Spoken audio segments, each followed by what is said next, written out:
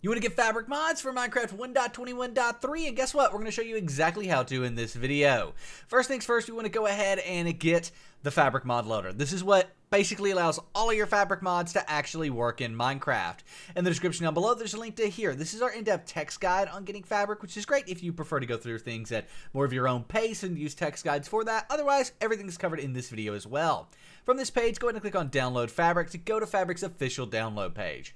From here, all you've got to do is click on this Download Universal Jar link under Download for Windows. The reason we do that is if we download the Universal Jar and get that installed now, it'll help with installing Minecraft mods, running servers, things like that in the future should you want to do that. Let's go ahead and click on Save here, and the download will begin. You may need to keep or save the file as we just did. It's 100% safe to do that. While Fabric's downloading, though, have a message from our company, SimpleGameHosting. Go to the first link in the description down below. The breakdown.xyz says SGH to start your very own 24-hour DDoS protected Minecraft server for you and your friends. You can easily add mods, plugins, or mod packs to your server and truly customize your server any way that you want. Plus, there's expert live chat support there to help you out. So start playing Minecraft mods with your friends the simple way at the first link in the description down below. The breakdown.xyz says SGH. Now, with Fabric download, there are some more things we need to download, specifically the Fabric API. This is an API mod that pretty much every Fabric mod ends up needing, so I would just suggest installing it when you install Fabric. Of course, it's linked in the description down below. That will take you to our in-depth guide on downloading and installing it, but go ahead and click download here, and you go to the official download page on CurseForge. From here, click on Files, and then find the 1.21.3 version here, and go ahead and download the file. Right, like so. Again, may need to keep or save it. That'll be a common theme with Minecraft mods. Often you will need to confirm you're downloading them by keeping or saving them. Speaking of Minecraft mods themselves, what about downloading those? Well, there's two popular places to get Minecraft mods, CurseForge and Modrinth. When downloading your mods, make sure that your mods are for the Fabric mod loader and for Minecraft version 1.21.3.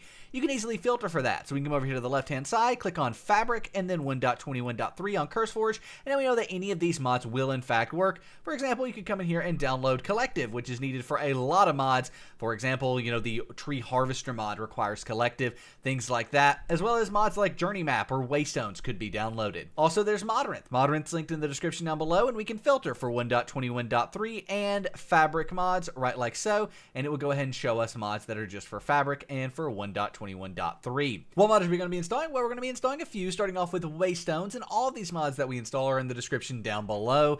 Waystones is really cool, adds in these different waystones for easy teleporting around worlds, but you want to know how to download it. So on CurseForge, when downloading a mod like Waystones, go to Files here, and you want to make sure that you're downloading the Fabric version of the mod.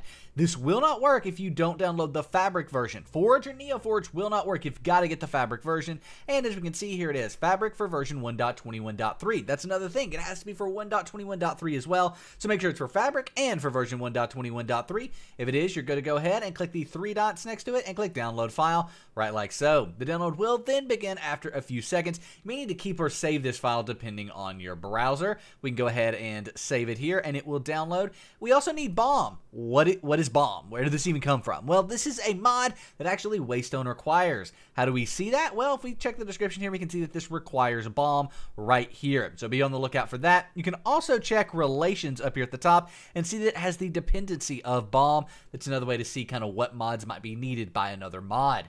So we'll go ahead and download Bomb here. The process is exactly the same. You want to make sure that it is the Fabric version. And if you're having trouble finding it, like I was there, we can also search for 1.21.3 and then Fabric, and it's not here. Why is it not here? Well, this is one of the things that sometimes is a bit annoying about some Minecraft mods. Some mod authors will use a separate download for Fabric, a separate mod entirely, separate page, all that stuff. So we want to make sure that we're clicking here using Fabric in this case. Then we can go to Files, and here it is, Fabric 1.21.3. Click the three dots, click Download File, and the download will begin. After a few seconds, you're going to need to keep or save it. You know that drill at this point. There's one more mod we're going to download. That is Entity Texture Features here. Why do we want this mod? Well, Entity Texture Features is just a really cool mod that adds in some more basically features for texture packs, but that's not why we're getting it. We're getting it because it's on Modrinth, and I want to show you what that looks like. So if we go to versions here, we'll be able to see this is, of course, the downloads page for Modrinth. You can actually go ahead and select your platform. That's going to be Fabric, and your game version 1.21.3, and there we go. This is the version we want. Let's go ahead and click click on the green download button here, and it will begin to download. We can see the platform is Fabric and the game version 1.21.3. So now with all of our mods downloaded, we can go ahead and get these installed. To do that, we want to go ahead and move them to our desktop. So we want to go to the downloads folder, and here is everything. It's quite a bit, I get that. And we have Bomb, which is required for Waystones, and then we have the entity texture features, and we have the Fabric API. The Fabric API is installed just like any other Minecraft mod, so we can go ahead and put that with our Minecraft mods. We want to install the Fabric installer file. So go ahead and right click on it, click on Open With, click Java, and click OK, and that'll open the Fabric installer, unless it doesn't. And if it doesn't, or you don't have Java here, what do? Well, we need to get Java 21. Java 21 is required for Minecraft mods like Fabric mods here, and it's linked in the description down below with an in-depth guide on downloading and installing it. Once you get Java 21, you may need to run the jar fix. This is going to take all the jar files from your computer and link them back to Java, making them work happily together. So first get Java, then run the jar fix, and then we'll be able to open up the Fabric installer. Just right click on it, click on Open With, click Java, and click OK. Then the Fabric installer is going to open up right like so, and we just want to make sure that 1.21.3 is selected, which it is. Make sure Create Profile is checked, which it is, and click Install. The only reason this wouldn't work is if Minecraft or the Minecraft launcher are open. Make sure both of those are closed, and you want to make sure that you've played Minecraft 1.21.3 before. That means just open it without mods. Open it to the main menu of Minecraft, close out of it, and you're good to go. We can go ahead and click OK here and close out of the Fabric installer and delete it, and now it's time for us to install our Minecraft mods into Fabric. To do this, you want to go ahead and open up the Minecraft launcher, and then in the Minecraft launcher, you should have a Fabric loader installation here. If you do, awesome, but go ahead and go to installations up here at the top and make sure modded is checked, because we need to install our mods before we play Minecraft. If mod is not checked, Fabric won't be there, but if you check it and you've got Fabric loader 1.21.3, awesome, continue with the tutorial. However, if you don't have Fabric here, what do? Well, click New Installation. We're going to name this SimpleGameHosting.com because that's the easiest way to play Minecraft with your friends with Fabric mods. Then go and click the version drop-down box here and select Release Fabric Loader 1.21.3. Right here it is. You can actually search in this if you're having trouble finding it. You can search for Fabric, and there it is.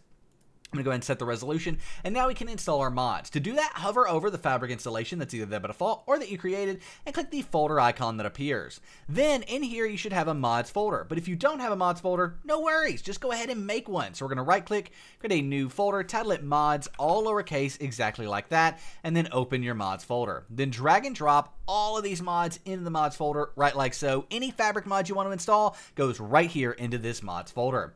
Then we can go ahead and close out of this and play Minecraft, either using that Fabric loader installation that was there by default or the one that you created.